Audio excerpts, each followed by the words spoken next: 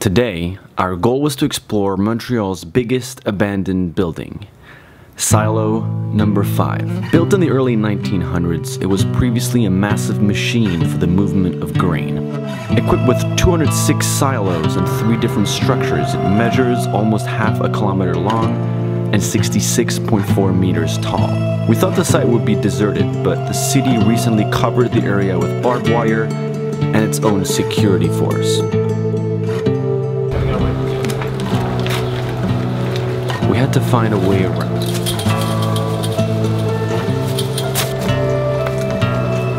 Warning signs were everywhere, the doors were bolted to the walls, and we were probably being watched. After walking around the building, we finally found a broken, rusty ladder leading up to a small opening.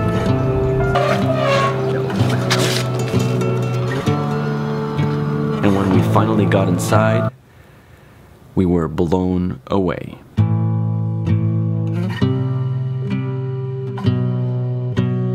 The building has been abandoned for over 2 decades, and all that is left is apocalyptic imagery with a glimpse into Montreal's past. At its peak, Silo Number 5 could store enough grain to produce over 230 million loaves of bread and handle hundreds of millions of bushels of grain every year. But in 1994, as a result of the progressive decrease in Montreal's dominance of grain export, Silo Number 5 was completely shut down and deserted. Every inch was covered in dust and spider webs. But here's what we found.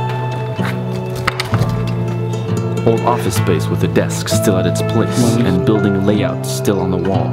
Gunshots through the office windows and clothes showing hints of vagabonds stopping by. Non-functional buttons and generators. And finally, the contrasting imagery from the rusty old windows with the beautiful Montreal in its background. And then, we found a staircase, leading down into a pitch-dark basement covered in caution tape. And at the bottom, hints of other trespassers were left behind with broken glass and beer cans. We were now looking for a way up. All doors inside were bolted to the walls, but we finally found some light. I'm gonna scout and see if we can... Our hopes were, however, shattered when we found the staircase leading to the top, cut in half. Reaching the top seemed impossible. We left sign of our visit and decided to look for another way to the top.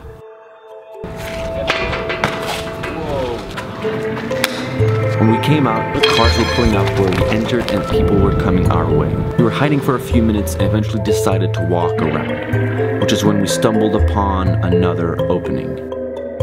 The doors were again all shut, but we found a hole in the wall with a light at the end. As we walked inside, we found recent signs of life with undusted clothes, utensils, and toilet paper.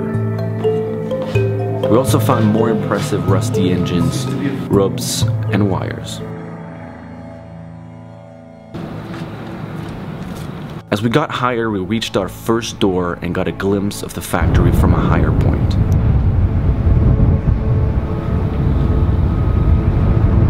We had to be careful of the holes in the ground, but we got to see the city like we never have before. We finally found a light leading up to the top.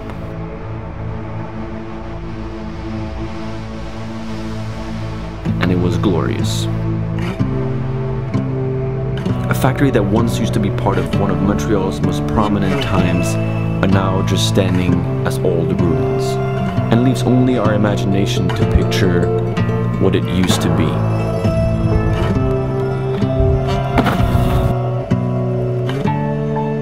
Walking back, we couldn't stop thinking about the hundreds, if not thousands of workers these buildings used to inhabit that are now just standing empty at the edge of the city. See you tomorrow.